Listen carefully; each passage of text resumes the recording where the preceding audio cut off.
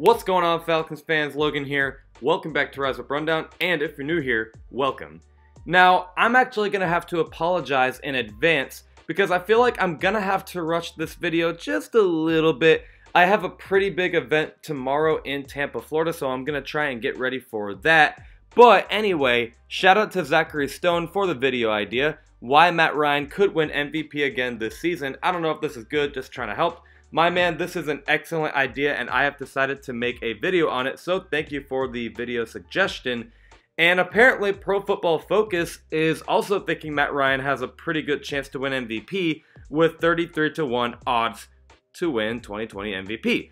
But in this video, we're going to go over my thoughts on why Matt Ryan could win the 2020 League MVP. The first reason being, let's get this one out of the way, he's been there, done that. Matt Ryan knows what it takes to win League MVP. He's done it before, and seemingly every year he just kind of always does have an MVP type season, at least every other year. Like, he does good, and this doesn't necessarily mean anything. I just kind of noticed this, but seemingly every even-numbered year is his best year. Like in 2014, he took off.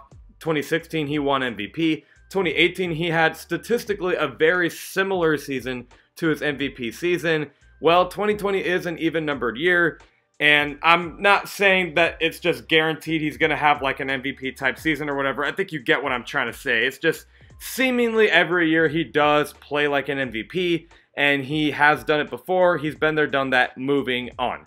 The next reason is he seemingly always thrives in year 2 under a new offensive coordinator.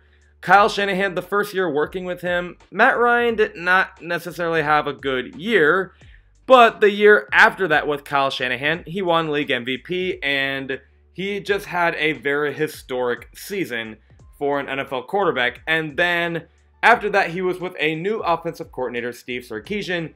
He definitely did not do as good the year before, but the year after that, still with Steve Sarkisian, he had a very similar season to his MVP season from 2016.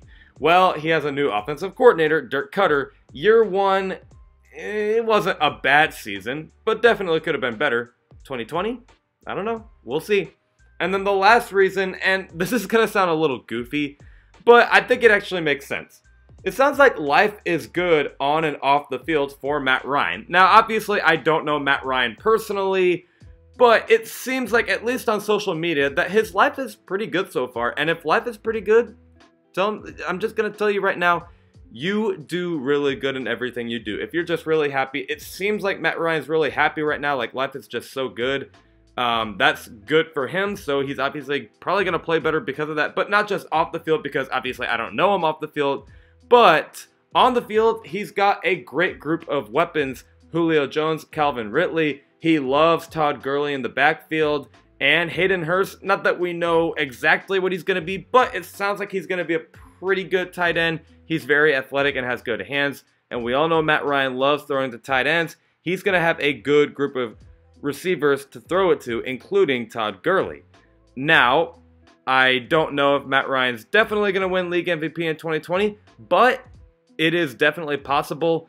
Let's just root for Matt Ryan, because at the end of the day, this man deserves respect. I don't know why people continuously hate him, but he's going to get the respect he deserves, and that could start in 2020. And I do apologize for rushing that a little bit. Let me know what you guys think in the comment section below. I will see you guys with the video this Tuesday at 11 o'clock a.m. Eastern. Love and appreciate you all for the support, and as always, rise up.